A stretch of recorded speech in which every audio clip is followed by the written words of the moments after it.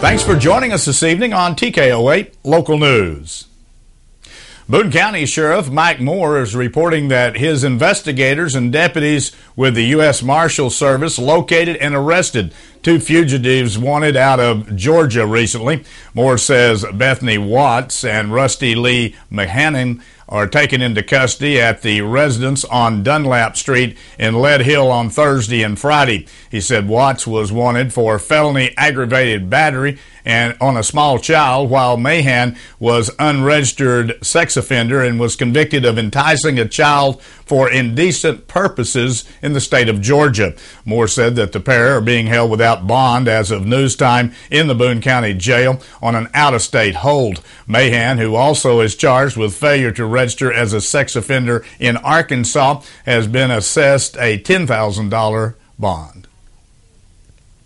Authorities allege an argument about transportation may have led to the fatal shooting of 48-year-old Shane Ivey on Monday, March the 7th, which at his home on Blue Bird Street in Harrison. Robert Burgess, who was also a resident of the house, pled not guilty Friday morning in Boone County Circuit Court to capital murder and felon in possession of a firearm, according to the court records. Police Chief Paul Woodruff says Burgess had been living in the house for some time, but Ivey had only moved in around November of 2015. According to a report, a witness says that the shooting may have been an act of self-defense. A motion to suppress evidence in the case of Caitlin Killian of Gassville has been filed by his public defender and will be heard April 28th. Killian was arrested December 21st of last year when items he emptied out of his pocket at the security station located at the court's complex building included a plastic container that was found to hold approximately 1 gram of methamphetamine. Russo's motion argues that a search of the defendant's person, premises, and/or property without a warrant and without probable cause or consent violated both the Arkansas and the U.S. Constitution. Killian pled not guilty to the charge against him of possession of methamphetamine.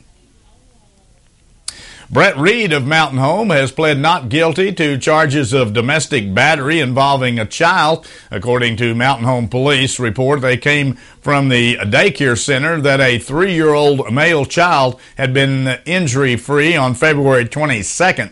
But the next day, they observed several bruises on his buttocks along with another injury.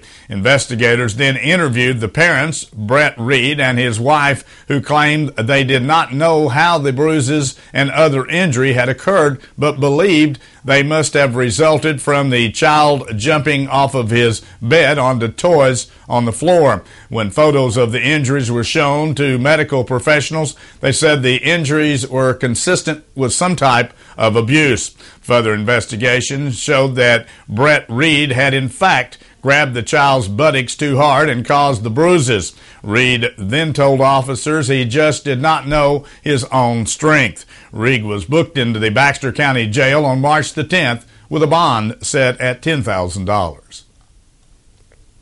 The Harrison Planning Commission will hold 3 public hearings at its regularly monthly meeting tomorrow afternoon. The agenda shows the hearings involve Heaven Bolin requesting a special use permit for an in-home child care center located on West Prospect Avenue. The property is located in a R2 zone and will need clearance to operate commercially.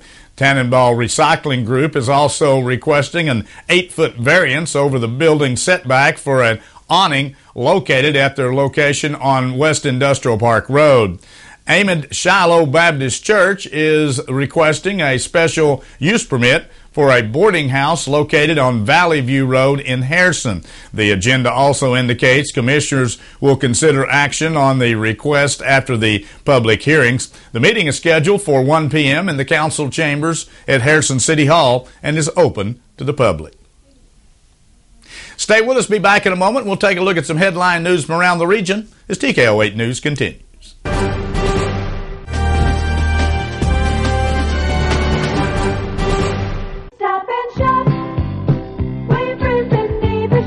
Saving you money every day is what Edwards does best, and this week is no exception. Gorton's fish sticks or portions only $2.99. Select varieties Red Baron pizzas $3 for $9. 93% lean ground beef only $2.99 per pound. Best Choice chicken wings only $6.49 in the 10-pound bag, and fresh green cabbage only 39 cents per pound. Edwards Grocery Station money. Sam Alexander Pharmacy has expanded and is now offering many additional products and services. Their new pharmaceutical compounding area allows them to create products to fit the unique needs of a customer.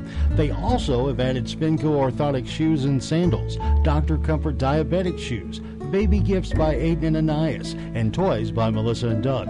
Stop in today and let them help you with any of your specialty pharmaceutical needs. Sam Alexander Pharmacy, your local Health Mart pharmacy in Harrison. Here's another satisfied client from Dental Creations of Harrison. That several people complain about after a year it doesn't fit, it doesn't feel right. And it's because your mouth changes. And they offer the final set of dentures. And it's just like your own teeth. I eat corn on the cob, I eat steak, and Wanda and Dave and Tara was my personal person in there. They're awesome people in there. Dental Creations on the square in Harrison, next to the Big Red Boot. A prosecutor says a 23-year-old Locksburg man was faking mental problems while awaiting trial on charges of child exploitation and child pornography. U.S. Attorney Jonathan Ross told a judge Friday that doctors believe that Nathan Carl Thomas was pretending. Thomas is accused of enticing a 15-year-old girl, transporting her across state lines, and photographing her in 2014. Thomas faces up to life in prison if convicted. Proceedings were delayed in August when a judge granted a defense motion asking the court to order a competency evaluation for Thomas. Defense attorneys conceded to the findings of the evaluation and did not object to Thomas's case going forward. A judge says jury selection is scheduled for next month. Additional charges had been filed against a couple accused of trafficking methamphetamine in northwest Arkansas. According to the 4th Judicial Drug Task Force investigators, they found 4 pounds of meth and a box of 4 $700 bills belonging to 61-year-old Alan Gallett and 45-year-old Leslie Curtis of Fayetteville. Gallett and Curtis are already charged after police reportedly found 1 pound of meth and more than $60,000 in cash in their residence. 5 companies and the operator have submitted bids to purchase the State Department of Health's in-home health care operations. The program offers hospice, home health care, personal care, and in-home health care services. Most patients pay for the services through Medicare or Medicaid. Some use private insurance. The department told about 500 state employees and 1,800 contract workers last August that the program would be sold sometime this year. It was decided the program was no longer sustainable because of financial constraints and private competition. Department officials told lawmakers that the successful bidder will be required to keep the state employees for at least 1 year. Secretary of State Mark Martin is reminding Arkansas businesses that annual franchise taxes must be filed by midnight on May 2nd with the Secretary of State's Business and Commercial Services Division. Every incorporated business, whether domestic or foreign, pays an annual fee to do business in Arkansas. Corporations may file their franchise taxes online 24 hours a day by visiting the Secretary of State's website. The easy-to-use site provides automatic calculations, email confirmations, and copies of each completed filing. Credit cards and electronic checks are accepted. Revoked entities continue to accrue franchise taxes annually until the business is formally dissolved or withdrawn. Nonprofit corporations, however, are not subject to a state franchise tax. The Fayetteville Vet Center, in conjunction with the Veterans Healthcare System of the Ozarks, will hold a 50th anniversary commemoration of the Vietnam War on Tuesday, March 29th at 11 a.m. The program will pay tribute to honor all Vietnam veterans and their families. The Fayetteville Vet Center offers a wide range of social and psychological services, including professional readjusting counseling to veterans, active duty service members, and their families in an effort to make successful transitions from military to civilian life. Vet centers are located outside the hospital and are openly accessible without appointments. Established in 1979, the Department of Veterans Affairs Vet Center program operates a system of 300 community-based counseling centers nationwide. All veterans who served in combat and veterans who have been exposed to military sexual trauma are eligible for cure at the VA Vet Center at no cost, and their families who are impacted by the veterans' readjustment difficulties are helped as well. Before we take a look at the weather forecast for the work week, here's the way the stock market ended today.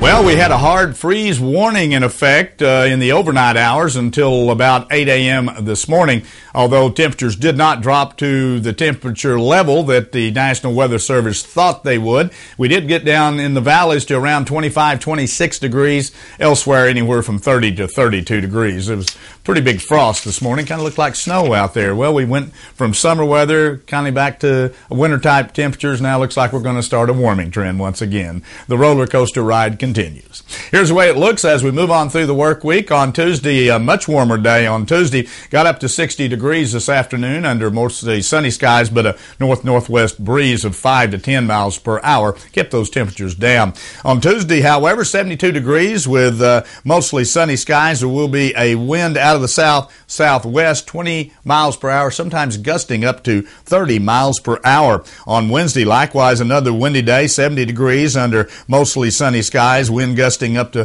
20-25 miles per hour out of the south. On Thursday, a cold front to the north of us will push those temperatures down. Only 49 degrees is a high on Thursday with partly cloudy skies and a northwest wind. On Friday, a slight warm up, 52 degrees under sunny skies. And then on Saturday, up to 68 degrees with mostly sunny skies. No rain in the forecast, at least during that period.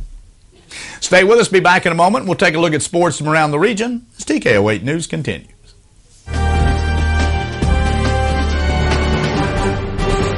Many things have changed over the years, and so has auto body repair. Even though Ozark Auto Body has been in business for over 30 years, they continue to change with the times. They believe protecting the environment is important and have done so by using environmentally friendly waterborne paint from PPG. This aligns with the technology used by original manufacturers and gives you a lifetime limited warranty. Quality PPG waterborne paint, ASC certified personnel, plus 24-hour towing service. Ozark Auto Body in Harrison, always taking pride in excellence. Spring has already started at Sisters Flower and Gift Shop. The ladies at Sisters have created some beautiful spring floral arrangements, and new home accent items are arriving daily.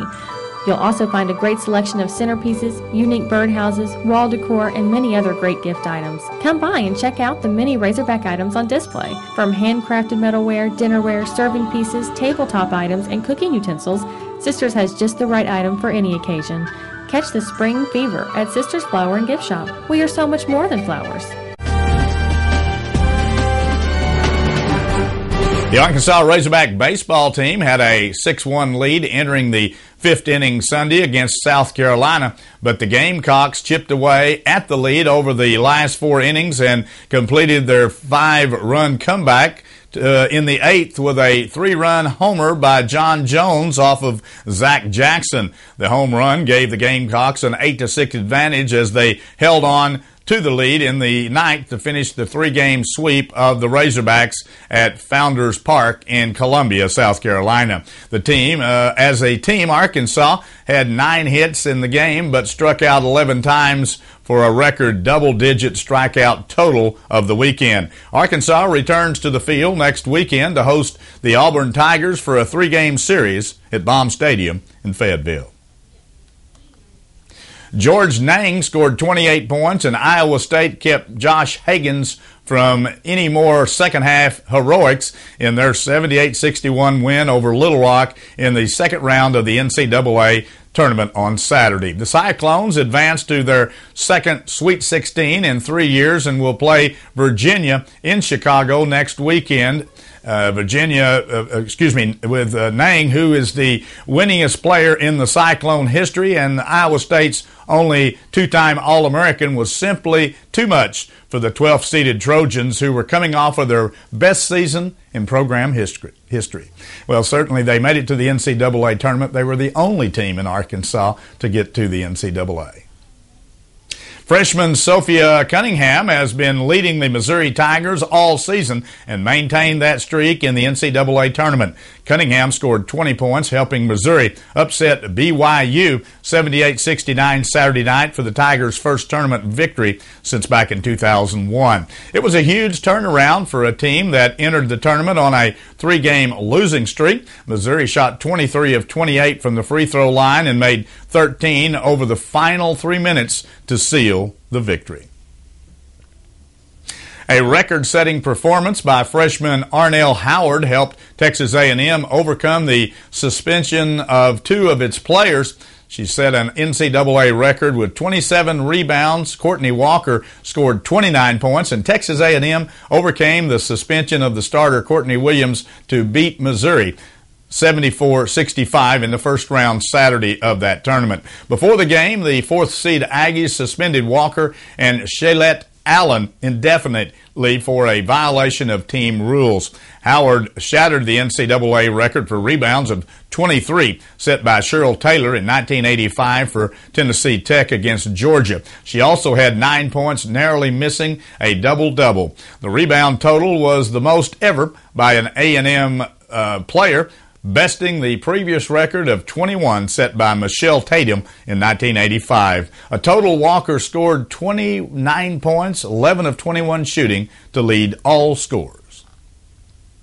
Well, the St. Louis Cardinals have signed free agent shortstop Ruben Teja for a 1-year, $1.5 million guaranteed contract. Teja hit .261 with 23 doubles, 3 homers, and 28 RBIs with the New York Mets last year. His season ended when the Los Angeles Dodgers' Chase Utley broke Teja's right leg with a takeout slide in the National League Division Series.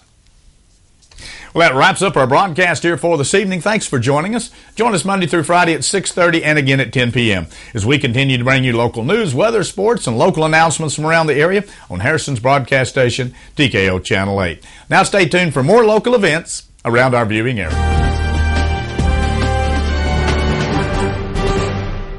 This Corolla's got a sweet sound system and low APR. Nah, I don't live far. It's got tons of room. I do own a broom. This is pretty fun. Yeah? I've been thinking of growing a man bun. Get $1,000 customer cash, or qualified buyers get 0% APR financing for 60 months, plus a $500 subvention bonus on a stylish new 2016 Corolla. Thanks, Jan. No, it's Jan. Toyota, let's go places. Now what? Let's go.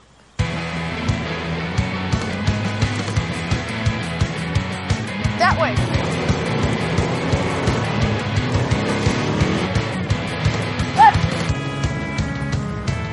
Have fun out there on the compact, capable, and entirely new Pioneer 500 from Honda. Come see us at 824 North Main in Harrison.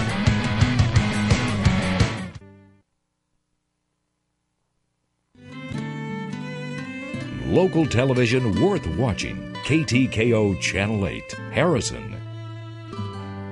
Sam Alexander Pharmacy has expanded and is now offering many additional products and services. Their new pharmaceutical compounding area allows them to create products to fit the unique needs of a customer. They also have added Spinco orthotic shoes and sandals, Dr. Comfort diabetic shoes, baby gifts by Aiden and Anais, and toys by Melissa and Doug. Stop in today